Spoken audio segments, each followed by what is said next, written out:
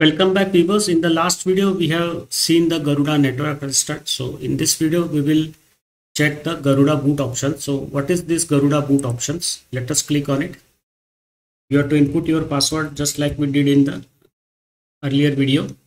So all the functionality of this Garuda welcome app, you have to input your password. So in the Garuda boot options, you can see you can do the configuration of the Garuda boot options from here. So this is one place to do all the user we can say configurations to the Garuda boot. So here you can change the menu timeout. So this specifies how much time the boot options will be shown on the screen before the automatic selection of the boot is done and the system boots into one of the grub menu options.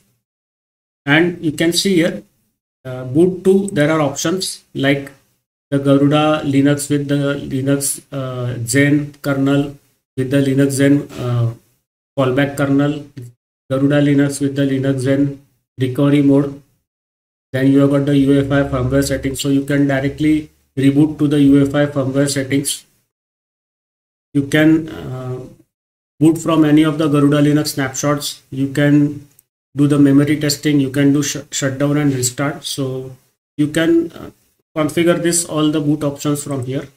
You can enable saving last boot or choice. So whatever the last boot choice you have done from the grub menu, that will be saved as the default for the next boot. You can also use flat menus. So flat menu means no sub menus is shown and only the main menu is there. Then you can specify the kernel parameters, and there are some kernel parameter presets like disable CPU vulnerability mitigations.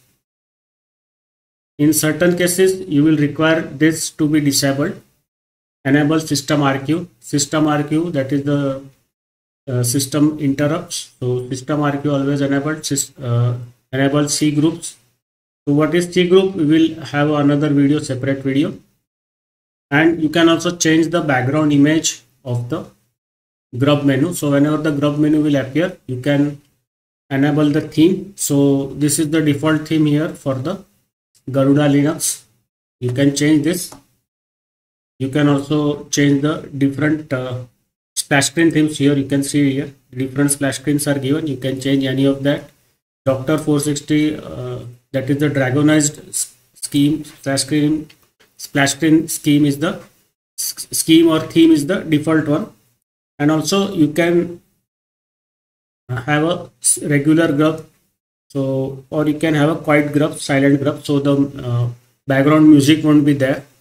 You can also display the grub log or the boot log from here. At the bottom there is about section, help section, and apply and close section. If you want, I will just show you. So this is the Garuda boot options version 0.1. So this is the Garuda boot options app designed by the Garuda team for the end users. So on this note, I will stop the video here. See you in the next video with some more functionality of the Garuda Linux. Bye bye.